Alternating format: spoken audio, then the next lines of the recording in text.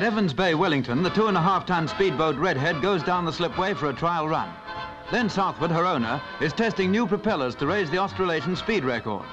Evans Bay is base for Solent flying boats plying to Australia, but there's room for everybody.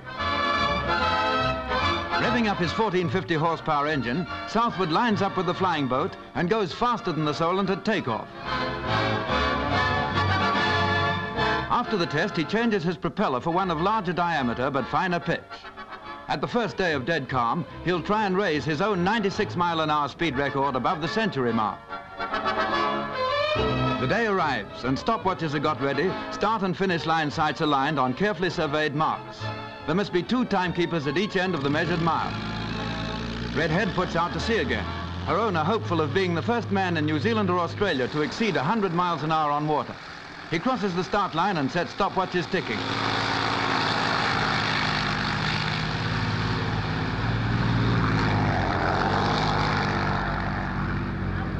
She crosses the finish line and timekeepers get set for the return run. For a record, runs each way over the mile are averaged. Here she comes. There's a higher note from the engine and Southward's out to make this the day. Wash from spectators' launches has disturbed the surface of the smooth water.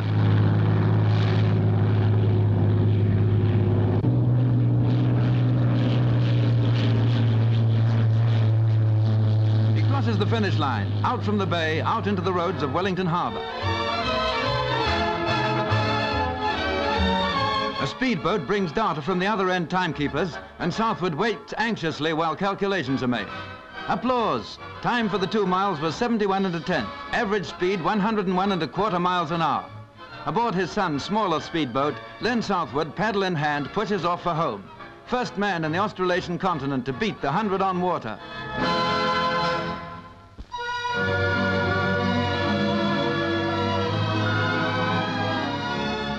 At Waipoua in Hokianga County stands the last Kauri forest of any size, an area recently proclaimed as a forest sanctuary, to be preserved as far as possible in its natural state.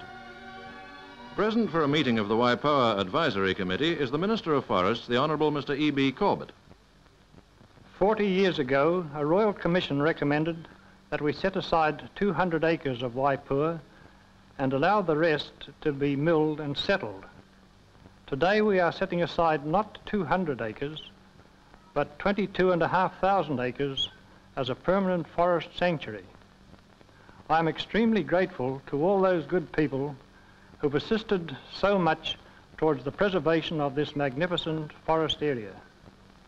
So 1,200-year-old Tane Mahuta and his brother Kauri trees find themselves under new management, but still protected from fire and other dangers by the care of State Forest Service. The crown spread of Tane Mahuta is nearly 12,000 square feet. His roof as big as the roofs of 8 or 10 houses. The efforts of the Forest Service to encourage regeneration of the Kauri will continue in other Northland areas.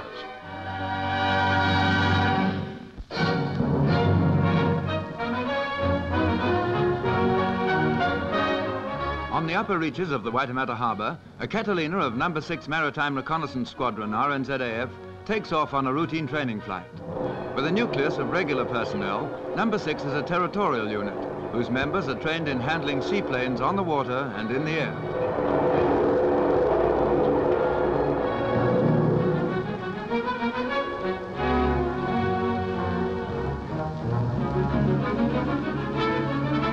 Over the harbour, the crew get a good look at the scene of today's operations. They'll be down there again pretty soon. They're scheduled for ditching practice. One engine goes dead. They're on the way down.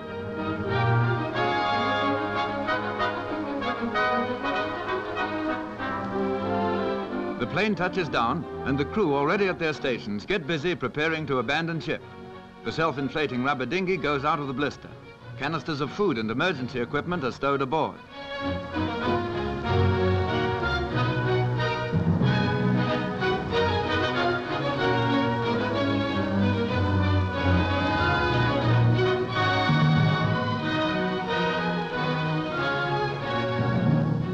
Under the watchful eye of an airborne Catalina, the crew paddle away, completing the exercise. Not all their jobs are such fun and games. A lot of hard work has to be put in keeping the plane sea and airworthy. On the Hard at Hobsonville, some of the ground staff overhaul engines and hulls, others clean up a high-speed crash launch. They're a very sea-minded bunch of airmen at Hobsonville. This 32-foot sloop Temptress, out for a trial run before sailing for Fiji, was built by Warrant Officer Gordon Kells in his spare time. Posted to Lathala Bay, Kells decided to sail there in his own boat.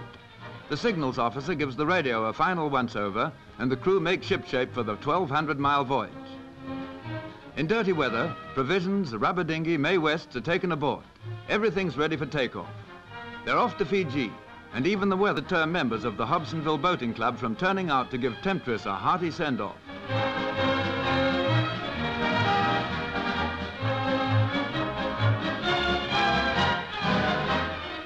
Boating at Hobsonville is in the boom, a useful tie-up with the work of a seaplane squadron. The club holds frequent races, and a special RNZAF one-class design has been evolved. 11-foot 8 long, 4-foot beam, and a total weight of 120 pounds. In light weather, they hold their own with bigger craft.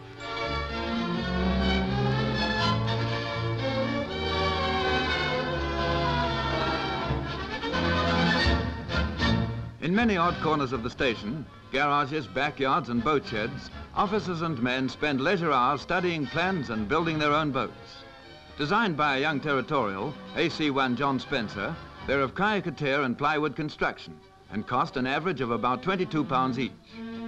On duty again in the ops room, the crew is being briefed for another training flight, this time a navigation exercise.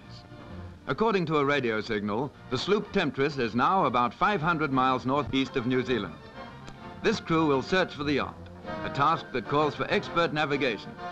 Confidence in their success is indicated as they load a canister with some assorted fresh provisions to drop to the yacht.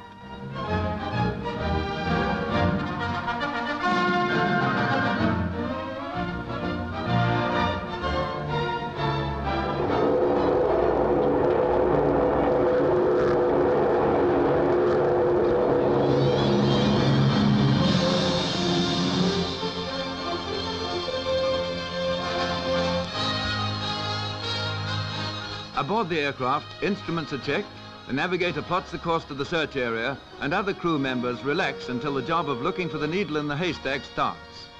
After several hours flying, they reach the center of the search area. In the blister, binoculars are focused on the glaring sea as the pilot takes the plane through a pattern of expanding sweeps.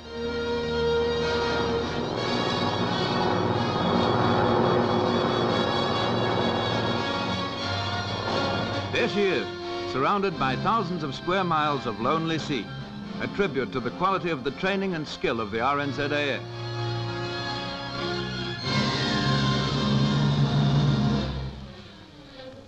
Just the fresh supplies to drop now, before turning for home.